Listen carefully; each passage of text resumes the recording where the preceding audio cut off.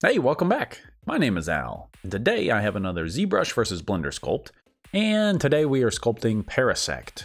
So before we get there, if you'd like to support this channel, check out my game Centroid in the link below. Let's do it. This isn't actually Zbrush, this is Zbrush Core Mini, but it's going to be lumped into the Zbrush category anytime I do one of these things. But like I said, on the left we have Zbrush Core Mini, and on the right we have Blender. Most of you know what Blender is. I'm assuming you know what Blender is, you know how powerful it can be. Some of you might not know what Zbrush Core Mini is, so it is just a very, very, very watered down version of Zbrush. Like, insanely watered down, but I like it a lot. I like it more than Blender, honestly, for most tasks. If it's just sculpting, not adding objects, not doing anything complex, I like Zbrush Core Mini. So let me know in the comments below if you've ever used Zbrush Core Mini, what do you think of it? And if you've also used Blender, which do you prefer? One of the interesting things about Core Mini is that you cannot add objects. And the Blender users out there, their minds are just like, alarm, alarm, alarm. That sounds terrible. And quite honestly, most times it is. It is quite infuriating if you're trying to add an object. So in Core Mini, I have to start from a sphere, right? And that's already very limiting. Specifically, the mushrooms, right? I was doing fine until I started making these mushrooms, and I really wish I had the ability to do other objects like Blender can. In Blender, I made one mushroom, I can duplicate, move it around, place it where I want. I still wish Blender had an insert mesh brush feature, but hopefully it's coming. I know there's some hacks that you can do to make something like that happen, but still, it was much easier to do this inside of Blender.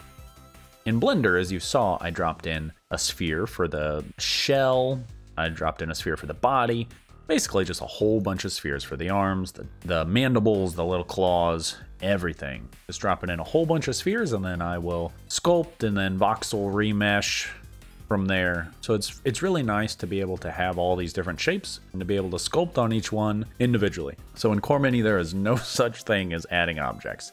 Everything you see in that bottom left render, it started from a sphere, and it was a sphere that's been stretched and pulled and pushed to form that. So this definitely is not for, you know, a production anything. If you are just sculpting to have fun, Zbrush Core Mini is a lot of fun, and it is far more optimized than Blender is in sculpting. So I'm on a Mac. I have many videos discussing how Blender is not optimized on a Mac. So linked above is a video that I made discussing some of the Blender settings that I tweaked and changed to make it better optimized for sculpting on my Mac. So one of the pros to Core Mini is that it feels a lot better. Sculpting feel is a huge deal, and if you've only ever used Blender, you have nothing to compare it to. Now, this might not be that big a deal if you have a super powerful machine, but I totally feel a difference in sculpting. Even with the optimization that I've done in Blender for my Mac, I totally feel a difference when I go from Blender to even Zbrush Core Mini, let alone Zbrush itself. So Core Mini is very smooth, very buttery. I love it a lot. So here's another question for the Blender users out there. Is Blender your primary sculpting solution? I know Blender can do everything, but have you ever sculpted inside of Core Mini?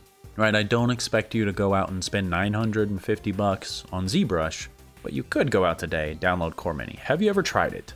I would love to hear your thoughts.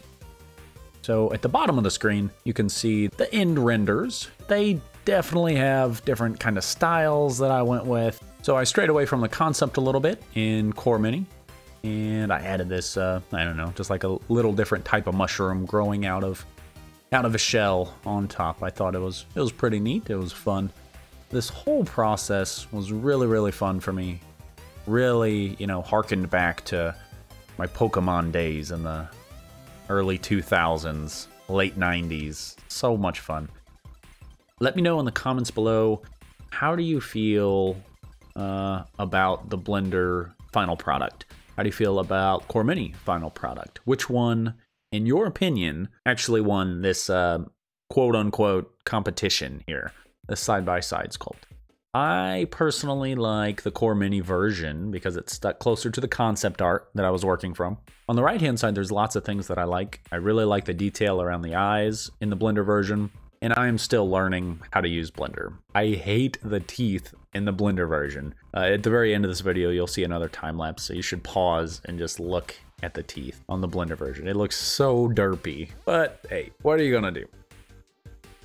Okay, so from this point forward, I have pretty much accomplished the mushrooms, right? I finished up the mushrooms in Core Mini, and that was the most difficult part of this whole thing. Like I mentioned, I can't add objects, so it was literally using clay buildup to kind of stretch some of those polygons out just to be able to use the move brush or snake hook to pull out ever so slightly and make it look like a mushroom.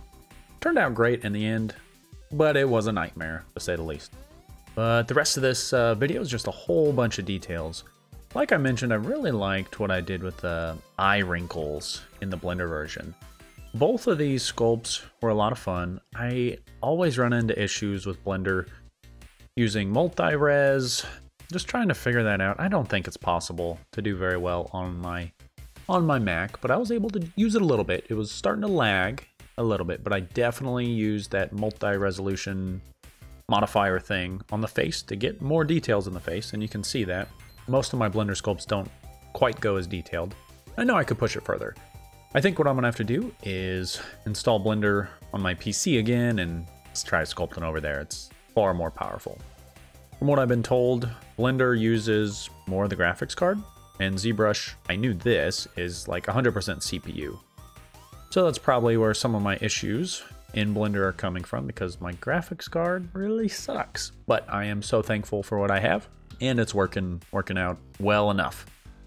One thing, a little tip that you can do, you see me do this often in my sculpts, is using the damn standard brush, or it's called the slash brush inside of Core Mini, or the draw sharp brush inside of Blender, is you can hit certain features with that, just to accentuate some of the details. So imagine if I had like a bump or a wart on this guy, and there are some bumps that I hit the bottom of, just with that slash brush, just accentuates the details, makes it pop a little better, specifically from distance. So I could have done that more in Blender. Some of the details when you zoom out get lost, but super enjoyable. It was a lot of fun to make. Comment below what Pokemon I should make next, if any. What would you love to see? Blender versus Zbrush? Let me know. Hey, thank you for sticking around for this video. If you love all things 3D and you felt like I earned it, please hit that subscribe button. I will catch you next time.